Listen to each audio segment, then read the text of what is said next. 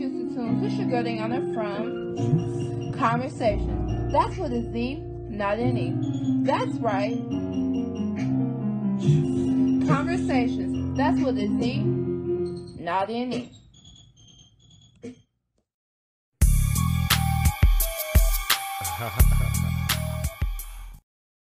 Gun makers. The first thing I would do is I make each one of your weapons have some kind of seal on it that if fingerprint triggers, so if the person who bought the gun is not the registered gun owner, it will not fire. That's simple. I have a cell phone.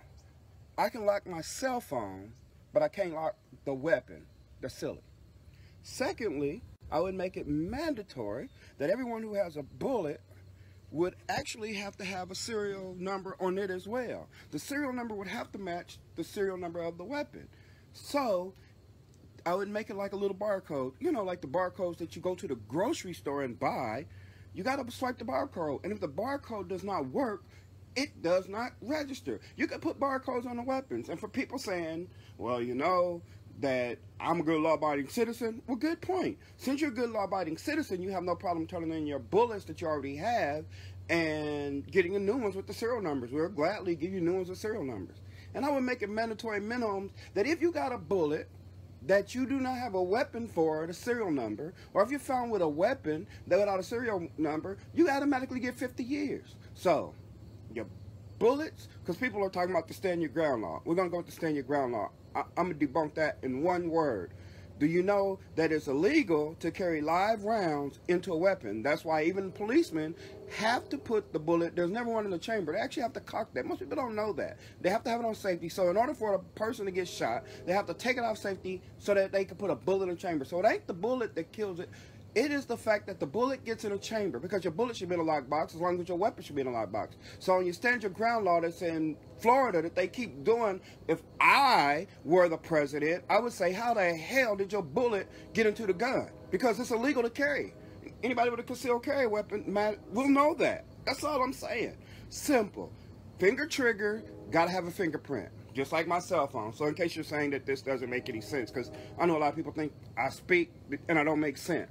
But fingerprint on the trigger of the weapon, fingerprints on the handle of the weapon, like you do your cell phone. Bullets and inside the gun should have serial numbers. So with a barcode, if the barcodes don't match, it will not fire.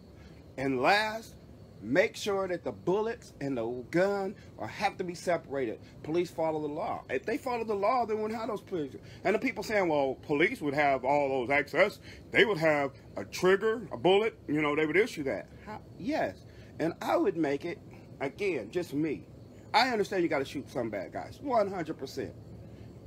But we would make it that every person that fired a weapon, every single person, they would have to go to another state. So if a policeman in Danville, let's say, shot somebody, they'd have to go to Memphis and face a jury of whatever non-color they are. So again, if you're a white policeman in Danville and you shoot somebody, you'd have to go to Memphis, Tennessee, and your jury would have to be all black and Mexicans and everything but a white person.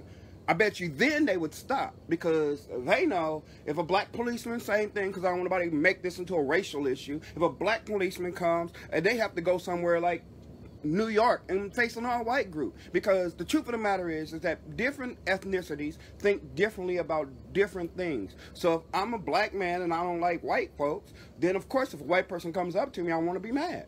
Same thing. Some of these white police are shooting our black people and don't have any fear of retribution or the life. They forget that the other person on the other end is a life. That's a real person. There's a real body. Thank you. Have a good day. I hope you watch. But the things that's going on is very simple. If we made Congress do their jobs and we had somebody who would speak up and say, these are simple things. I should not be able to have a cell phone that has more security than my gun. I should not be able to go to the store and buy a pack of bubble gum. Takes me more time to buy a pack of bubble gum than it does a bullet. You have a good day. Bye. Good night, my fellow Juicy Tunes. It's me, your girl Diana from Conversations. That's with a Z, not an E.